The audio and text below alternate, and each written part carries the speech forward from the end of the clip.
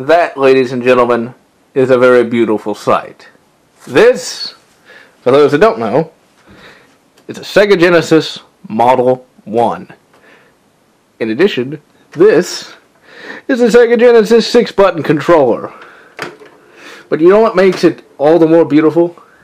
I got this mean machine here and this unit here for $10. That's what makes it good. Now, why is the Sega Genesis Model 1 so good, though? One reason. This. A headphone jack. And at first glance, it does seem kind of weird that there'd be a headphone jack on a game console. On a TV, maybe on a computer, I guess. But on a game console? Yeah, they put it on here for whatever reason. I don't guess it matters. But the thing is, that means it'll output stereo sound. You just get one of those little, I think, 1/8 of an inch jacks or something. I can't remember exactly what it's called. But basically, this thing outputs stereo sound. Whereas the other Genesises do not. Now, I got this for $10, but I also got a couple of games. Isn't that wonderful? And why is it when something falls, it always falls behind the desk? Ugh. Anyway, I was able to find these couple of Genesis games for pretty cheap. I found this one with its simulant of a box for $4. And each one of these loose one, actually this one goes with that one. These two, and the one that fell behind there, for about $5 a piece. And this one, I think, was $3.99. Yeah, that's a joke. But hey, if you buy a Sega Genesis, you better bloody well buy a Sonic game. More specifically, the first. The main problem is, this thing did not come with AV cables. Instead, it came with an RF plug. The thing of it is, though, the RF plug it came with didn't work. Meaning I had to fish out my old Super Nintendo one. Here's a bit of flame for you. It always seems that the Super Nintendo has to pick up the Genesis's slack. Now, the thing of it is, with my Super Nintendo, this is my original one from the 1990s. But I no longer have my original Super Nintendo. Rather, I have one I bought maybe 5 years ago. The strange thing is, my original Super Nintendo basically disappeared. I'm talking alien abduction style, because I lost that and all the games, but I still have the power supply, obviously the RF plug, and both controllers. Just the unit and the games are gone. It's like, what happened to it? If it disappeared, why didn't those two? Now, if you're wondering why there's a VCR here, I recorded a bit of footage off of the Genesis itself, but as you can see here, this is a dazzle. It's a pretty big piece of junk, but as you can see, it does not have a RF connection. The thing about this, now that I think of it, is the main issue with it, and many will say it's just a piece of junk in and of itself, but the big issue with it is the software.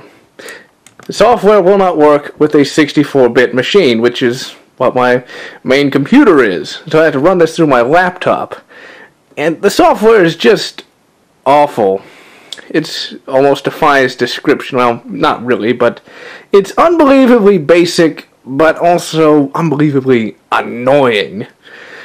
I'm actually using a new editing suite made by Pinnacle, who also makes this thing. The editing suite is actually pretty decent in and of itself. It's just not very good as a general editor, mainly because you can't really hear anything on it, which hampers editing just a bit. But that's immaterial. It does let me use this with my main computer, and that is infinitely more convenient. The thing of it is, though, it now saves my files as massive. And I do mean massive files. I mean, if I remember correctly, it's like 18 megabytes per second, and I still haven't figured out how to fix that. I mean, this thing would save it, at least using the software that came with it, as a VOB file, which of course can't actually be read by anything. But the VOB files at least were fairly small. in comparison with the files it's out exporting now. I mean, you can't record 5 minutes and have it be like 12 gigabytes. Even converting it to a smaller file format, it's still far too large. Although, I will say the video quality has improved considerably. Now, the way I am actually able to record from an RF plug is using the VCR here. Basically, all you have to do is you plug the RF plug into the antenna in, run the 2 component cables into this, and basically that's it. It's fairly easy. So after that obvious jump cut, I was able to rescue my wayward game from behind my desk. What we have here is Zero Tolerance, one of the very few first-person shooters on the Genesis.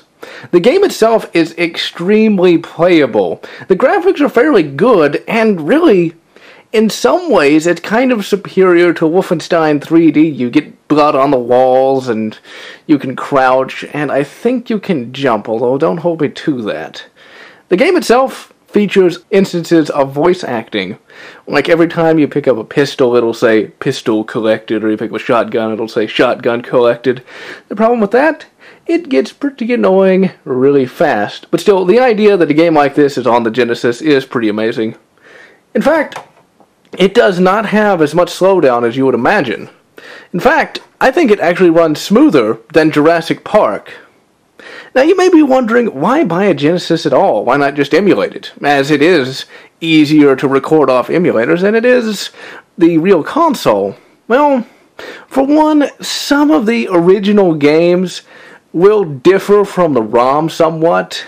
This one here is a good example of it. Although, personally, I haven't seen it, but I have read in places that the last level on the ROM differs significantly from the real cartridge. Also, I've heard that some of the tracks are different as well. But really, that's not a reason, is it? The fact is, it's just good to own the real console and own the real games. There's just something about having the real cartridge that you don't get with a ROM. With a ROM, it's just data, but here, this is a real game, you know? You can feel it, you can put it in the real console, it's just indescribable, I guess. Also, for anyone that's wondering, this is not complete, as it doesn't have the instruction manual, but it does have the actual box, and really, is it worth it? I guess. You can look at the back here. It's supersonic. Wait, I don't think that actually took place until like Sonic 3, I think, when he turned into the gold one. Let's see here. Super speed. Bust the video game speed barrier wide open. I didn't know there was one. With Sonic the Hedgehog, blaze by in a blur, using the supersonic spin attack. You mean the spin dash? I didn't think that came out till Sonic 2 as well. Loop the loop by defying gravity, plummet down tunnels, then dash to safety with Sonic's power sneakers. Ooh, all at a frenzied pace. Well, actually, as I recall, you actually have to slow down a bit. Super graphics. Help Sonic escape bubbling molten lava, swim through turbulent waterfalls, scale glistening green mountains, and soar past shimmering city lights. There's even a 360-degree rotating maze. You've never seen anything like it. Now, I have to say that I have. Sonic has an attitude that just won't quit. He's flip and funny. I don't recall him saying anything. He just runs fast, yet tough as nails. Hopefully they're titanium nails, because iron nails aren't all that tough. As he fights to free his friends from evil. I thought that said fights, but it doesn't. So just wait. Sonic may be the world's next superhero. Hilarious. But needless to say, Sonic was a pretty good game, and once again, that's a pretty big joke right there. Not for resale, huh? Maybe 20 years ago, but not anymore. Now, it's enough just staring at the console. Let's put in something and take a look. But before we do, I have to question, why is it that in a lot of videos, people do this? They take the game, put it in there, and turn it on. It's not plugged in, but what's the point? It doesn't matter if you emulate it or not. I mean, clearly, people just want to see the game. They don't really care if you really put it in the main unit or not. Nobody's going to go, that's emulated. Well, some might, but still. Who cares? Peer pressure.